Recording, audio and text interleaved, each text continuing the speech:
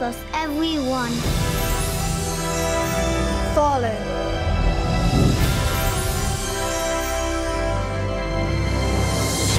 Humbug. So he's had a couple of flops? Well, who hasn't? You have a new book in mind? Oh, of course he does. My lamp's gone out. I've run out of ideas. Are we in trouble? No, of course not.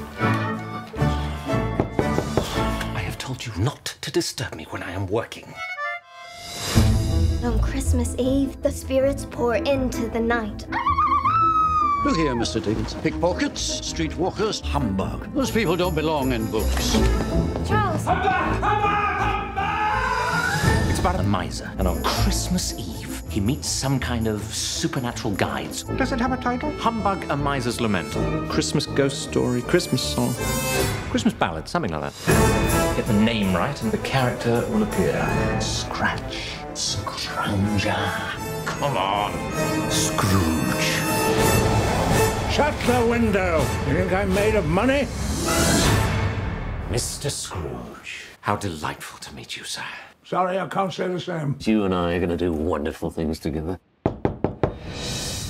How do you make a world come alive? I could almost see and hear them people.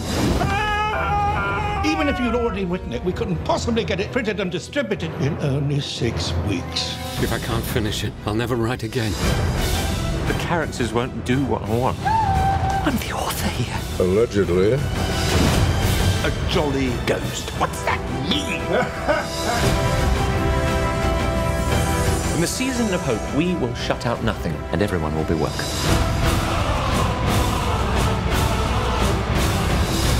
I have to get to the printers by 9 o'clock. But you still don't have an ending. Merry, Merry Christmas to one and all. That's enough. Back to work. God bless us, everyone.